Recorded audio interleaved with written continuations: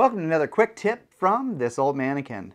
So if you need a Propofol-like kind of milky white substance in a vial to be able to push into IV arms, mannequins, a lot of people are using Miracle Milk.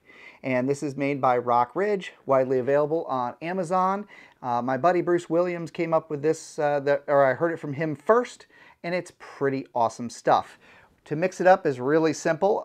There's instructions on the back, says 50 drops per 8 ounce.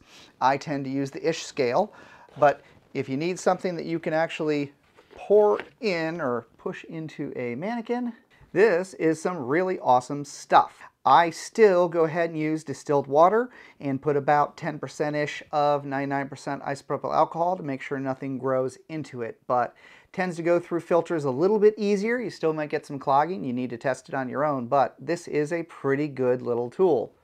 Till the next tip on this old mannequin, my name is David Shablock. We'll see you next time.